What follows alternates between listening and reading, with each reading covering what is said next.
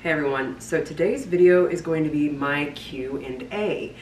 A couple videos ago, I actually can't quite remember how many videos ago, I asked for you all to either comment your questions to me or send me your questions on Instagram, and I've compiled those and a couple other questions that I've received over my duration so far on YouTube. And I thought I'd answer a few today, or at least as many as I can get. Wrote them all down. It's a pretty decent list, so I'll see what I can get to. If I don't, I'll probably answer them in a later video. But while we're answering those questions, we're also going to carve pumpkins. So I have at least 2 pumpkins. We'll see where we get through everything first. So without further ado, let's get started. While I am working on a design, let's answer at least a few of the basic questions first. One question that I got was, are you from the Midwest? The answer is yes. I am from Illinois, born and raised. I was born and lived in Southern Illinois for most of my life. Went to U of I in Champaign for college, and I never left. So I've been here for I don't know how many years now. If I think about it too much, I feel old. I'm 32, so if that gives you that kind of idea there. What kind of scary eyes do I want to do? Crap, hold on. I have enough jack-o'-lanterns around this house. You'd think I would determine a creepy face by now.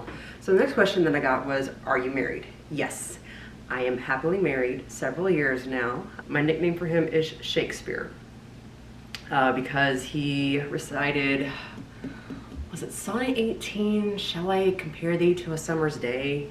After we watched the movie Shakespeare in Love, I was making coffee one night and he approached me in the kitchen and came up behind me and started reciting that to me, and I was speechless. So he is my Shakespeare. Very romantic individual. I have no idea if this is gonna turn out right, but their jack-o'-lanterns are not supposed to be perfect. This is a jaggedy tooth jack-o'-lantern, and we're just gonna go with it. So that's kind of what we're working with right now. It'll look better whenever I'm actually carving them. Okay, so another question that I got was, do I have kids or do I want kids? The answer is no.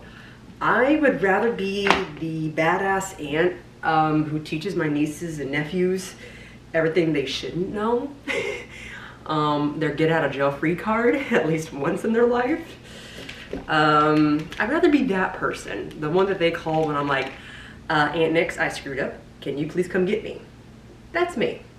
And my my sister-in-law is very well aware of this, so hopefully they don't need that.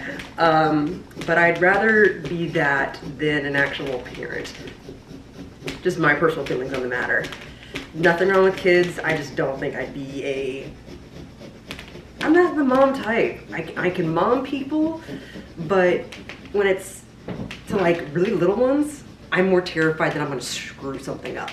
So that's my mentality on that. Another question that I got was, where did you, or how did you and your husband meet?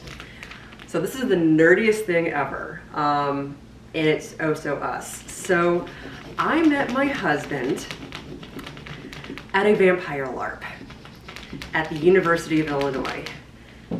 We were specifically playing Vampire Requiem. That is from, what is it from? White Wolf. That play style, at least that format. And I was I a sophomore? Yeah, I was a sophomore at college, and I met him then. Didn't really talk to him that much at that point. Instead, I think it was another year or 2 before I actually ran into him and started really talking to him. But we were playing vampires. As crazy as that sounds, but it's totally me and him. And I remember his character. For those of you who don't know, when you play Vampire Requiem or the older version of it, which is Vampire Masquerade, the hierarchy in the game is you are a prince, like there is a prince of the city, who is essentially kind of like the ruler of that domain, that city. And then you have other hierarchies beneath that and everything else. It depends on the game, depends on the person playing, depends on the format you're trying to go with. It always changed. Normally every 6 months to a year it always changed because politics. And I remember he became prince of the city, and he wanted my character to be the seneschal. The seneschal is the second in command. And I had never, like my character had never interacted with his character before, really, and I'm just like, what are you doing? And we just started talking. We call it, there's in character when you're actually in your character, and there's out of character whenever you're just talking like real life person A to B and everything else like that. So we met up out of character to discuss things, trying to figure out, hey, since we're going to be working together in this game, we should probably get to know each other. And lo and behold, we became best friends, and then we became boyfriend and girlfriend, and before you know it, he asked me to marry him, and of course I said yes. So that's how I met my husband story, is we were playing vampires together. So I'll give you a freebie answering your question here. Favorite clan. If we're going by, I played Requiem, so if we're going by Requiem rules, my favorite clan to play would have to be Gangrel. I just love the animalistic aspect of them. If I had to pick which clan am I really in person, I have to go with Deva, as much as I hate to admit it. Not that there's anything wrong with Deva. I've played Deva before. I like them, I do. It's just, I just like Gangrel better. But I know I'm totally a Deva. What with my artistic background and things like that and everything, and totally them. And I would survive better at an art gallery than I would out in the woods. So I won't even pretend that. Next question, what do you do for work? I am a journalist. Specifically, I am the executive producer of the morning show of my local TV station. So I help craft what that show looks like every morning, Monday through Friday. So that means I help craft it. I help figure out the order of the stories that air, things like that. I help edit anything that needs to be written. I help edit any video that needs to be edited, all of that. I also help figure out guests and who our guests are going to be for the next day or that morning or whatnot. So all of that. I work with a team of anchors, another producer. We work with photogs, other reporters. So pretty much that's what I do every single day. And as for the type of stories that I work on, that changes. So it could be your everyday stories, such as anything major with the weather that happened. Recently we had some severe weather roll through, flooding, a couple tornadoes touched down, not in the immediate area, but nearby. So things like that. I also, unfortunately, do cover crime. I do write up those. COVID, unfortunately, I could run the gamut. It's your general everyday assignments, as much as I hate to admit it. The fact that some of that stuff really is everyday stuff, but it is. So that's the kind of stories that I cover. Although my favorite stories to cover are those where we help people.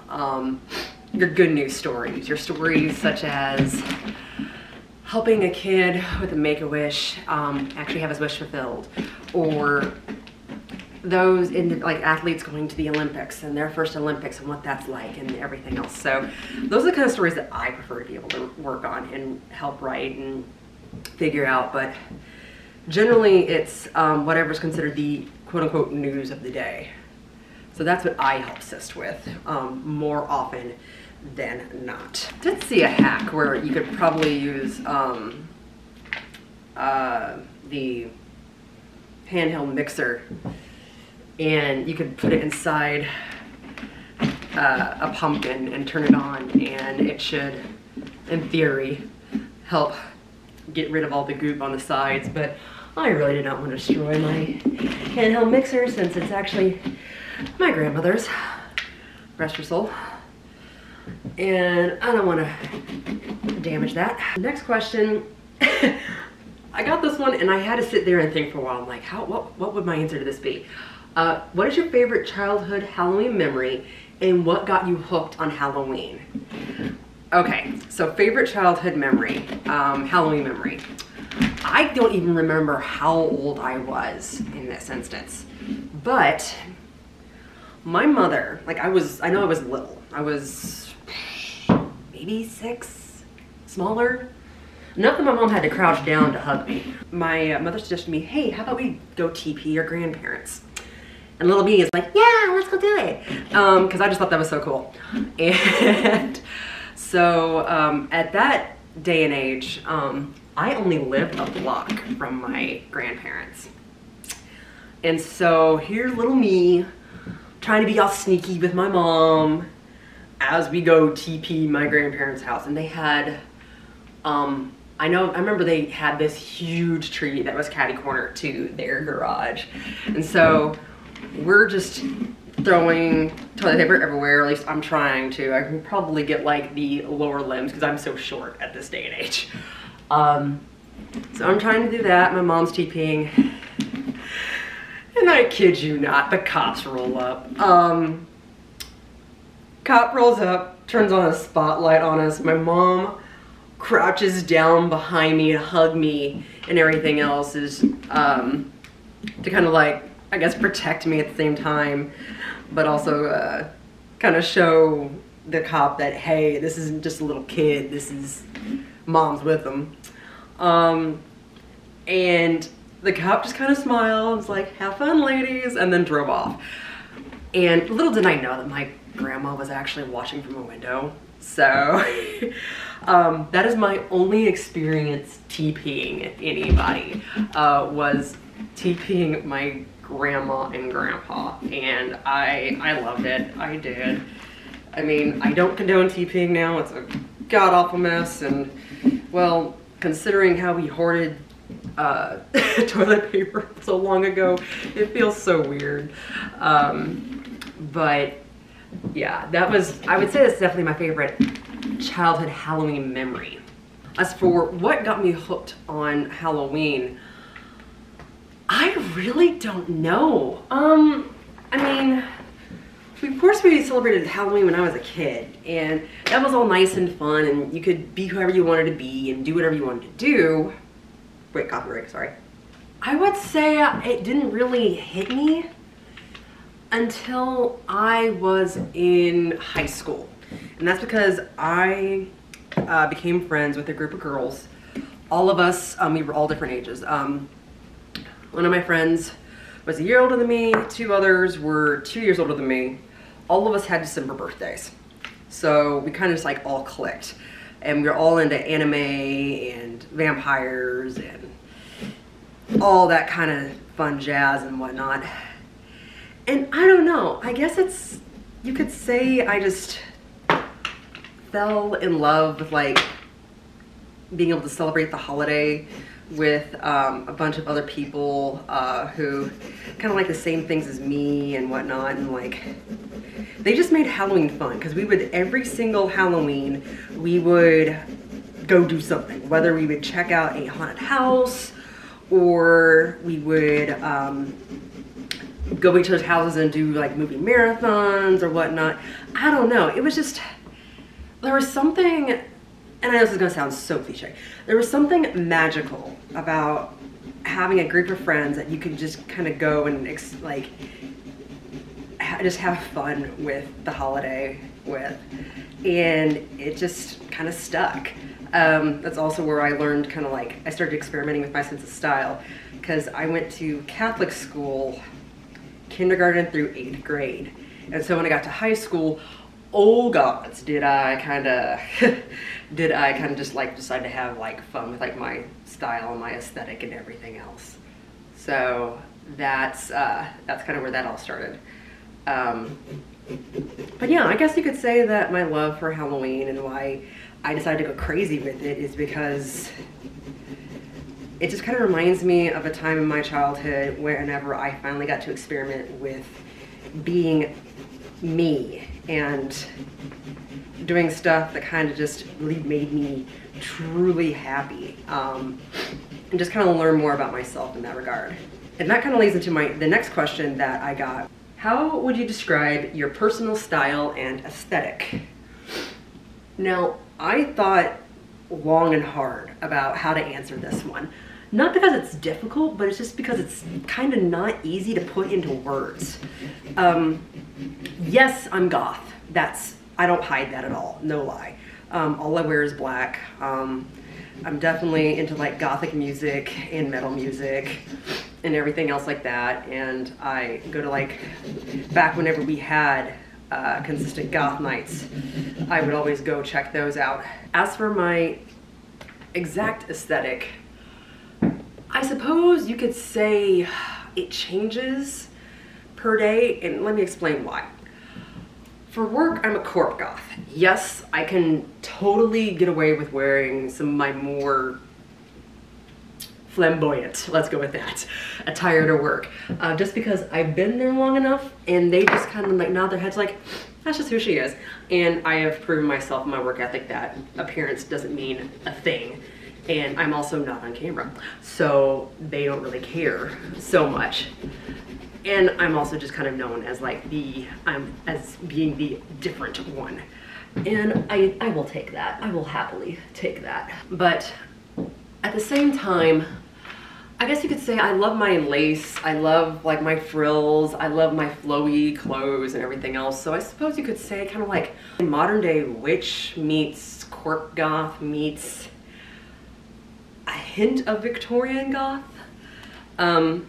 It kind of changes because yes, there are days where I just want to be dressed to the absolute nines and just kind of look like I came out of like the movie Dracula.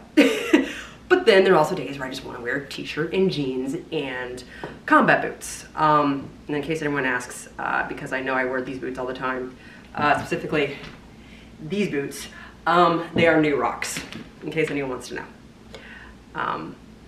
But I guess in a nutshell, that's kind of my aesthetic for personal style. Oh Lord, we have lights.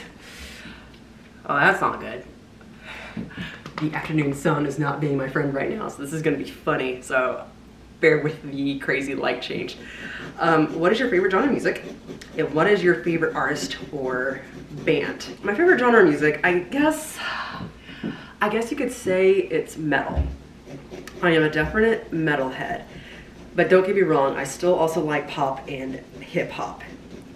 But I would definitely prefer listening to metal. For example, my favorite Sirius XM radio is Octane. I actually get lots of ideas from Octane because I am a metal and gothic fusion dancer. For those of you who don't know, metal and gothic fusion dance has its basis in Western style belly dance, improv dance, a couple other things like that. I will link the playlist of all my performances for that. I am part of a troupe. I've taken the past year off, mostly due to burnout and wanting a creative break. But for years I would, like, normally this would be my busy time of the year, performance-wise. It's just, with the pandemic and everything else like that, I'm just kind of taking a break, kind of let myself recharge and seeing where things lie, probably next year. But I will link everything down below of my previous performances in case you guys are ever curious. As for my favorite bands or artists, I absolutely adore In This Moment. I love the Ritual album. There's just something absolutely divine about that music.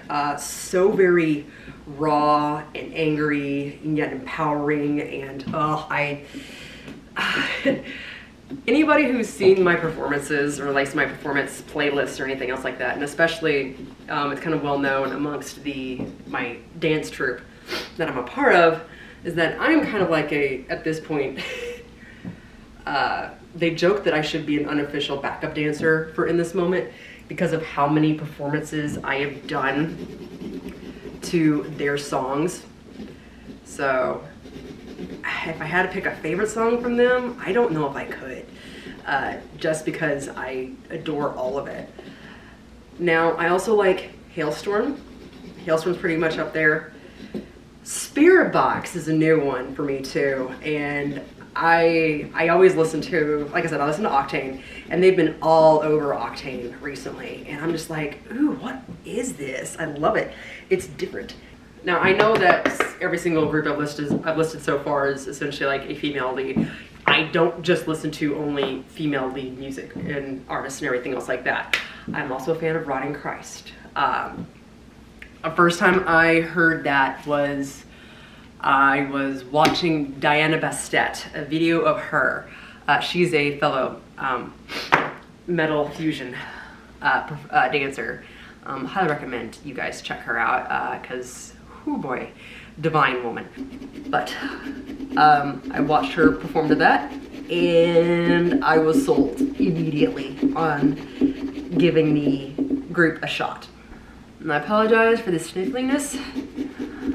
Just because I was born and live in Illinois doesn't mean harvest season works well with me. In fact, as soon as harvest starts, I am absolutely miserable for weeks. So please bear with these sniffles.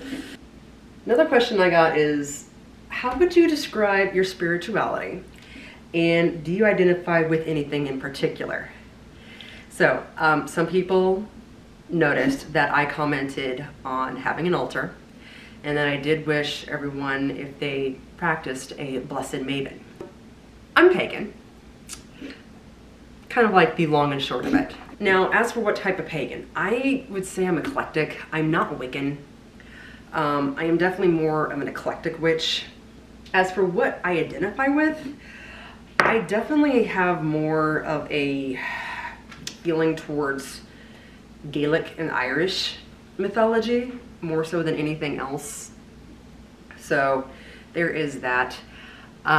Please note that I will never, at least I have no intention, I should say, of showing any of my personal practice on this channel, since that is rather private and personal for me.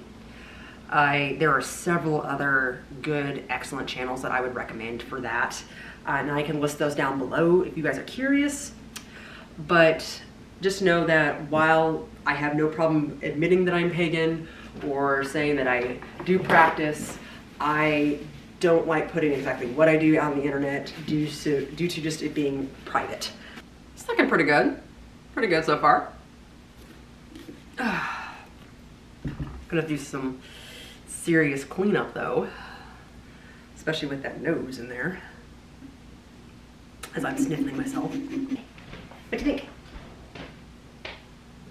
Good? Okay. Another question I got is, have I ever been ghost hunting? The answer is no.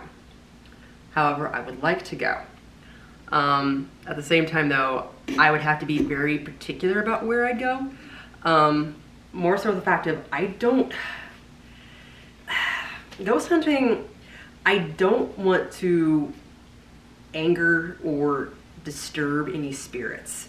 That's the thing. 'Cause I know some people, when they do go, they try to like instigate things and whatnot, and I wouldn't want to do that. I would just be very curious as like, anyone want to talk, anybody out there, and everything else. So it's pretty obvious, yes, I believe in ghosts and spirits. After my grandmother passed back in 2000, I am fairly certain that she visited me. Because I heard her and it scared the bejesus out of me. I was only 11 years old at the time. So I firmly believe that spirits are out there. So I'm not too sure exactly where I'd want to go. I know there's a couple of places around here that is supposedly haunted. Ashmore Estates I know is haunted, although I also know that it's suffered quite a few weather issues, suffered quite a bit of weather damage. I think a tornado hit Ashmore Estates. I have actually been there with my dance troupe that I'm a part of to do some videos there at the request of a videographer. I refused to go in the basement.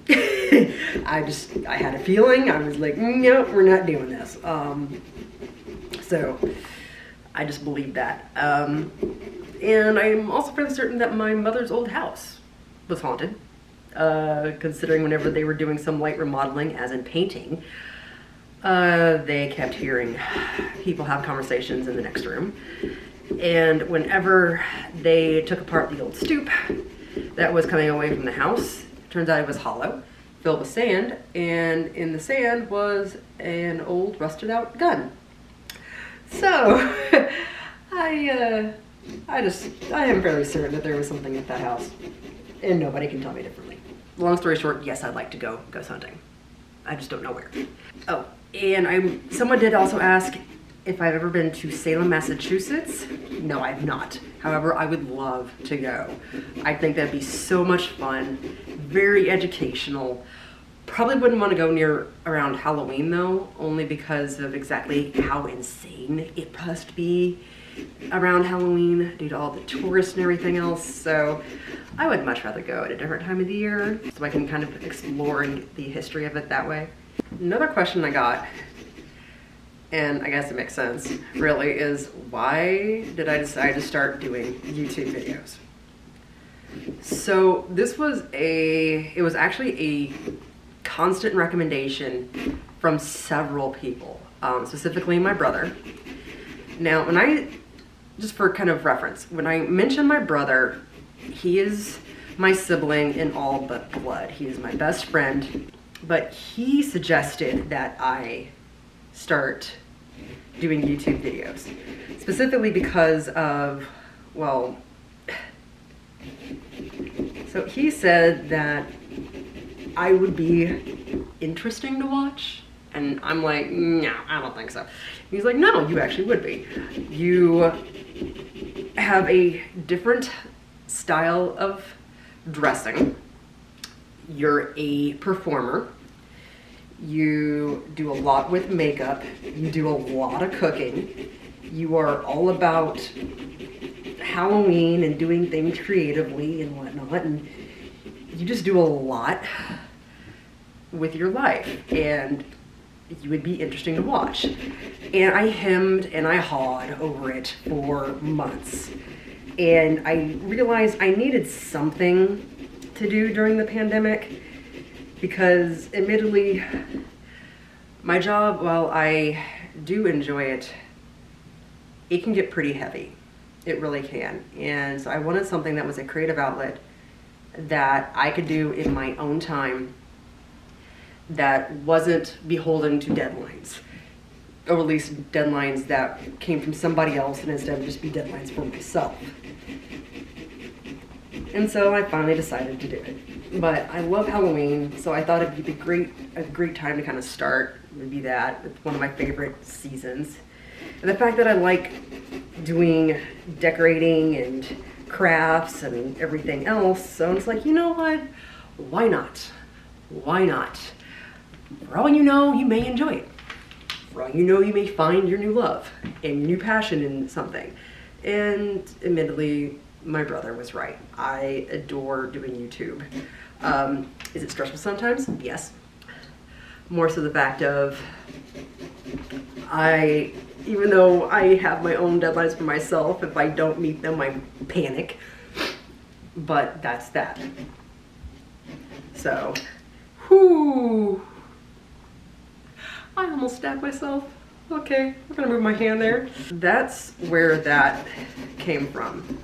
Which and I know this isn't a question that I was sent in, but I know people are going to be curious as to what am I going to do now that Halloween season is almost over. Gosh, that hurts saying that. So I'm thinking I know that I fully plan on doing cooking segments. I have a lot of recipes that I've either collected over the years or created and crafted over the years, so I'll do that.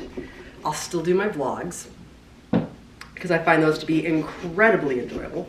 When it comes to the holidays coming up, I'll still do Decorate With Me's because I'll do that for Yule and Christmas. I have it in the works to do a couple of Get Ready With Me's and makeup, since a lot of people keep commenting on my makeup styles and everything else, that I thought I'd do kind of walkthroughs of that and how to do different eye looks and things, in case anyone's curious. I'm just waiting to get a ring light to do that, since I really don't have a good setup place for doing that in this house, unfortunately. And I, of course, will also do Vlogmas whenever we get closer to December.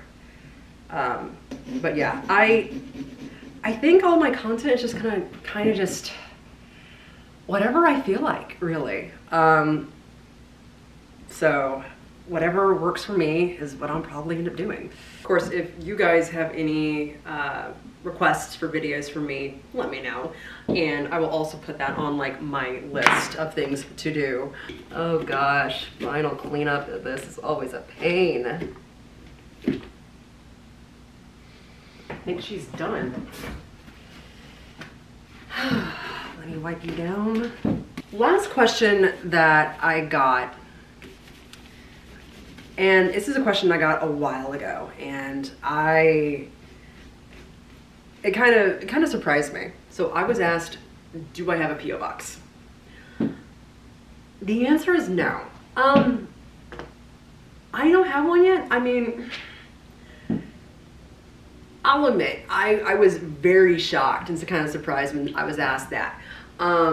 Mostly because I was rather humbled by it, so thank you. I mean, I can get one. I just didn't anticipate thinking about that for quite a while, really. I guess what this is like, if you guys want me to get a P.O. box, I can get a P.O. box. I will look into it. Thank you. If that's what you guys want, sure. I appreciate it. It just was very surprising of a question to be asked. Oh, come on, light. I'm just gonna stand back here for right now, since that's the only way this lighting situation is gonna work, so bear with me here. Okay. Not the cleanest, but it's mine. So, jack-o'-lantern 1 is done. And I have pumpkin in my hair. Oh my god. That's pretty much all the questions that I actually got. So I actually went through all the questions and all the answers. So here's hoping I could narrow all this down so this video is not like a million years long. So we'll see what we can do with that. So thanks for watching. If you guys have any other questions you'd like me to answer in a future video, please let me know by commenting them down below or sending them to me on Instagram. I'll keep a running log of them, and then the next time I want to do a Q&A, I'll answer them then. It probably won't be until closer to Yule, and I'm thinking I'll be baking cookies for that one. I like these interactive ones that I do something and I just sit there and just answer questions for you. I'd rather do something creative for it. So with that, I'll see you in the next one, okay? Happy hauntings.